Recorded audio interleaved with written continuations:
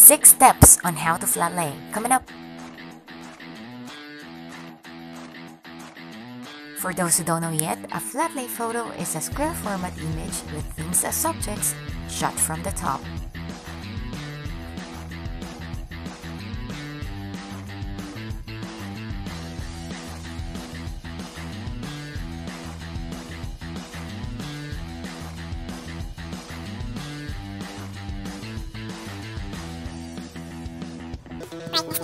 Ayan. So, we will be using the Fujifilm X-T100 with the kit lens 15 to 45mm kasi ito yung perfect talaga for flat play.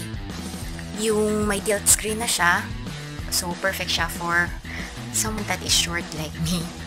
And also very lightweight, kaya also perfect for a little tiny person like me.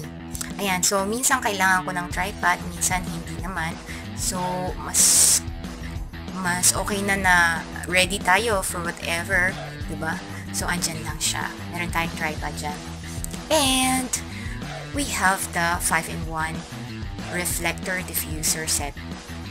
So, foldable siya and I can carry it everywhere I go.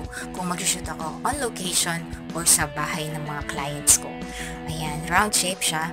Nafo-fold ko siya at nalalagay ko siya sa designated bag for that. And also, ito, yung reflector naka-roll. Actually, yan yung DIY reflector ko bago pa dumating yung 5-in-1 ko. So, minsan kailangan natin ng backup kasi medyo dark na dito sa area kung saan tayo mag-shoot.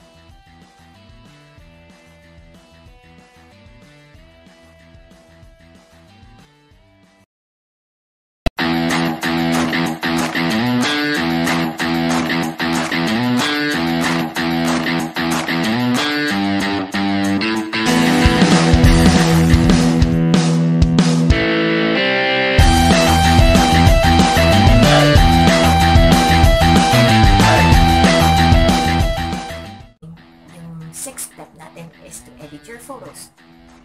Depende sa inyo yan guys kung ano yung gusto nyo gamitin gadgets for editing. Minsan gusto natin sa phone lang. Kung on the go tayo kagaya sa akin, kung on the go kayo kagaya sa akin, mas nag-enjoy kayo sa phone lang, diba? Tapos minsan naman laptop kung kailangan mag-edit para sa kliyente.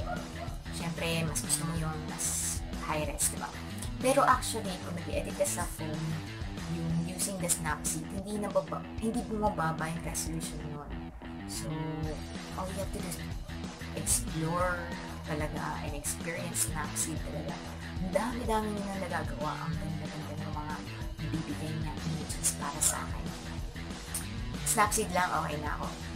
Pero minsan, if I feel a little bit extra, gusto ko pa creative something ang photos ko, minsan nagdadagdag tayo ng filters, and Visco ang gusto ko. Filters, lakas maka-classic. Tapos, yung mga pa-effects ni Afterlight, minsan ang ganda-ganda.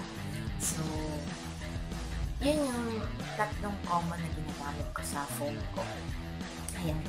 Yung Lightroom, trinay ko na din siya, pero medyo mabagal siya sa phone ko.